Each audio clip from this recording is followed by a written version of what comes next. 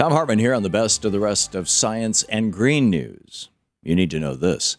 We are running out of time to save our oceans.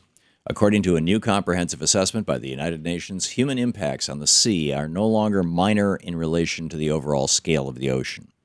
In other words, climate change, pollution, overfishing, and other human-caused activities have left our oceans in a dire state, and we don't have much time left to prevent more widespread destruction.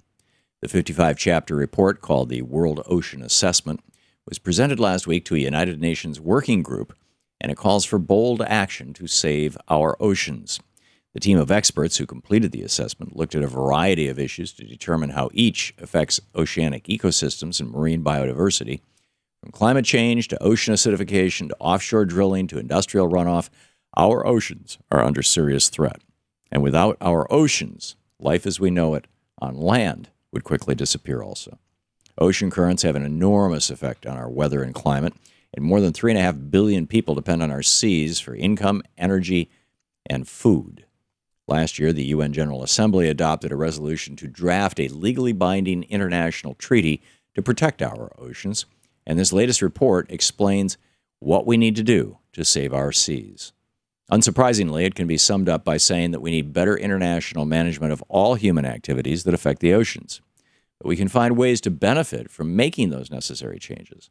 John Tanzer, director of the Global Marine Program at World Wildlife Fund, said that the way we undertake such action can even provide new opportunities for businesses, communities, and governments to work together. We have the ability to save the oceans and even create jobs in the process.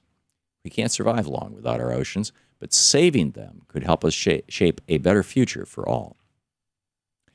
It isn't every day that a discovery changes our understanding of history, but one such discovery has just been made.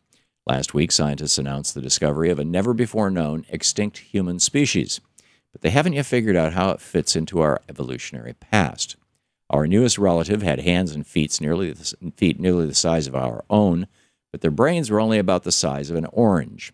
And while they may be the most primitive human species unearthed yet, they were already advanced enough to perform ritual burials of their dead. The new species has been named Homo naledi, but some scientists aren't yet convinced that the fossils are hominid at all. No matter what you call them, this discovery changes much of what we know about our early ancestors and shows that we still have much more to learn. Scientists say that there's a ticking time bomb hidden beneath two of our Great Lakes. The 62-year-old oil pipelines that run beneath Lake Michigan and Lake Huron, known as the Enbridge pipelines, could cause a massive spill into one of our nation's most important water sources. Last month, the news agency Motherboard started an investigation into those pipelines and found if just one of the pipelines ruptured, it could result in a spill of 1.4 million gallons of oil. And that's if Enbridge, the company that owns them, is able to fix the pipeline immediately. Our nation has a pretty bad history when it comes to stopping oil leaks, and the company that runs these pipelines has a track record that's even worse. They're responsible for more than 800 spills between 1999 and 2012, including 800,000 gallons that spilled into the Kalamazoo River in Michigan. Yet somehow they're still allowed to operate a half-century-old set of pipelines beneath our Great Lakes. No company should be allowed to do business in this country if they can't do so safely, and a risk this great requires our government to intervene. It's time to stop using outdated energy and the outdated pipelines that pose an immediate threat. It turns out that service with a smile doesn't benefit customers or employees, and forcing workers to fake happiness actually takes a toll on their health.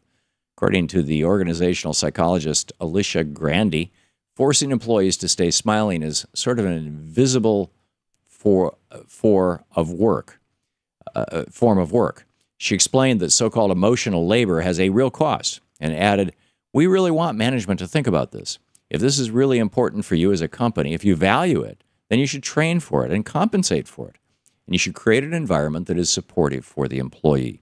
She came to that conclusion after working on a review paper with her colleagues, which went through decades of research about the costs and benefits of emotional labor. They found that maintaining false happiness is extremely challenging, and it leads to emotional exhaustion and employee burnout. And not one of the studies that they reviewed found that bigger smiles translated into higher sales or repeat customers. If you want employees to seem happy, Give them the pay and working environment that makes them happy. Forcing workers to smile no matter what doesn't benefit anyone. And finally, Sarah Palin wants to be Donald Trump's energy secretary. And it could be a blessing in disguise. In a recent interview with CNN's Jake Tapper, the half-term Alaska governor said that if Trump asked her to be a part of his hypothetical cabinet, she'd choose to decide our nation's oil policy. She said, "I think a lot about the Department of Energy because energy is my baby." She added, "If I were in charge of that, it would be a short-term job, but it would be really great to have someone who knows energy and is pro-responsible development to be in charge." End of quote. No word on whether she would serve for half of Trump's term or whether she would be issuing each of us an oil profit sharing check like she did in Alaska. And that's the way it is for the week of September 14th, 2015. I'm Thom Hartmann on Science and Green News.